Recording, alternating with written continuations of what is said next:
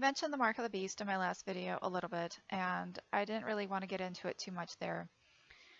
I've done many videos on it in the past, and it's very obvious to me now after studying the scripture out the last couple of years that the mark of the beast is spiritual and it's not something necessarily physical.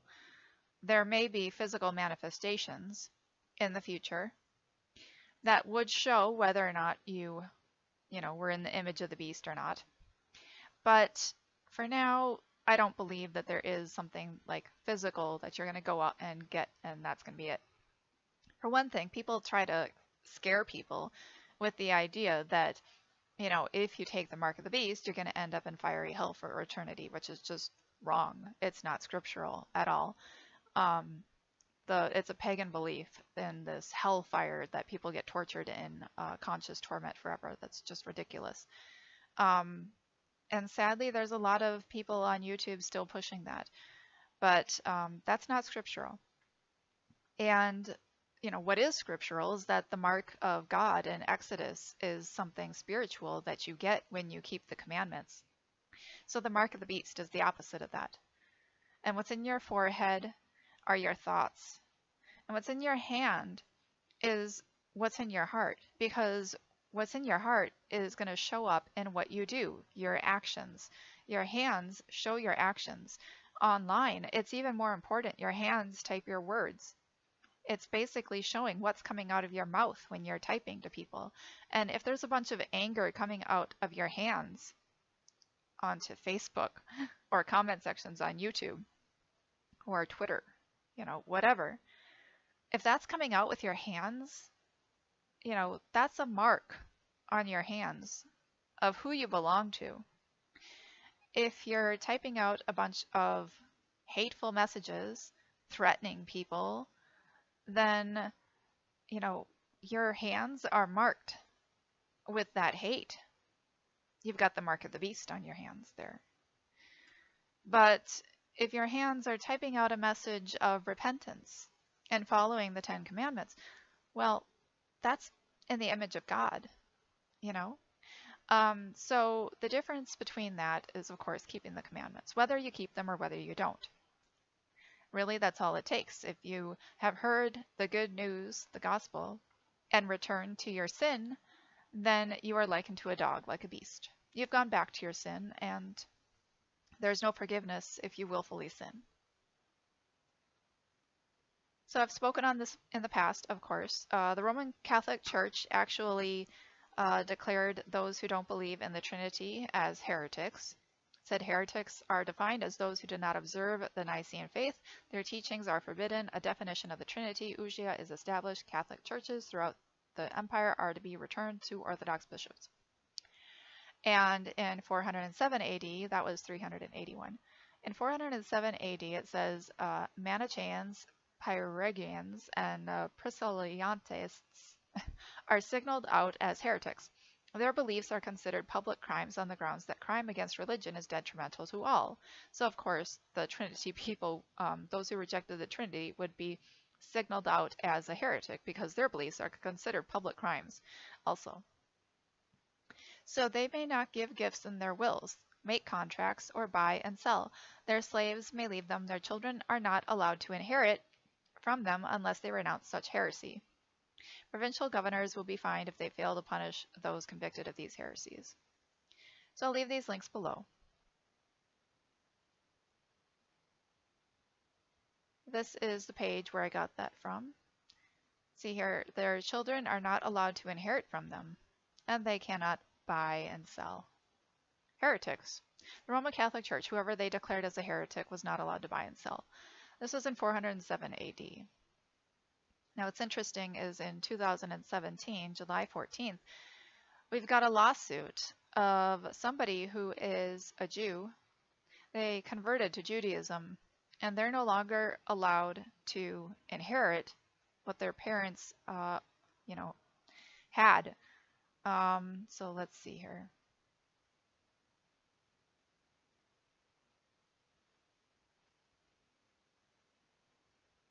Right, these rules prevent children and grandchildren of current owners from inheriting cottages because they do not meet the religious test, sometimes interrupting a family tradition of 4 and as much as 6 generations. Sarah Prescott, the attorney representing the Bayview Chautauqua Inclusiveness Group, said in a news release. And another plaintiff converted to Judaism, and she was denied membership, which resulted in her being unable to be a co-owner of her parents' cottage, according to the lawsuit. Interesting. See, it's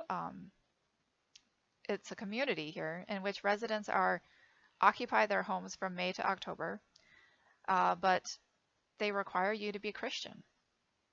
It says Bayview requires members and cottage owners to be of a Christian persuasion. A pastor or church leader must attest to a person's membership or attendance at a church to be part of Bayview. I mentioned in my last video, I think, how the mark of the beast could lead somebody to taking communion.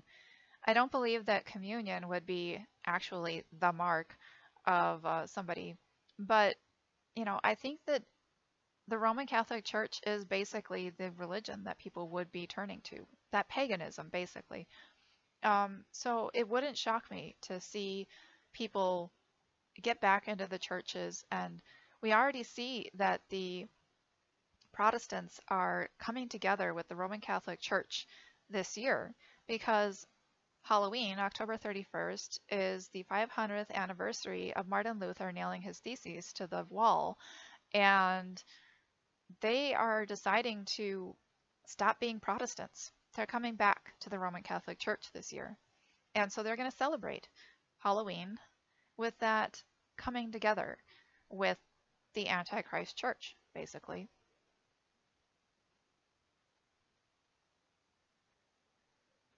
And when I looked into the past, it did have something to do with communion. They are, you know, saying that they agree about the communion issue with the Roman Catholic Church. The Protestants basically just rolled over. Well, that's to be expected, right? The Roman Catholic Church is going to rule those with the Antichrist spirit anyway. So, communion is something that those who follow the Antichrist Church will probably end up taking. It's a representation of cannibalism, and they probably will end up eating their babies anyway, because the Bible has a warning that those who don't follow our Father are going to end up eating their babies. So, that's something that might happen. I believe there is fetal DNA in various foods and things like that too. So I try to eat as natural as possible. I think it's more the meats and all that, but anyway, I digress, right? There is this one website too that talks about Ash Wednesday being a prefiguring of the mark of the beast. It's interesting. But again, I don't think that's going to be the actual mark because you can just wash that off. I know about the chip. I don't agree with the chip.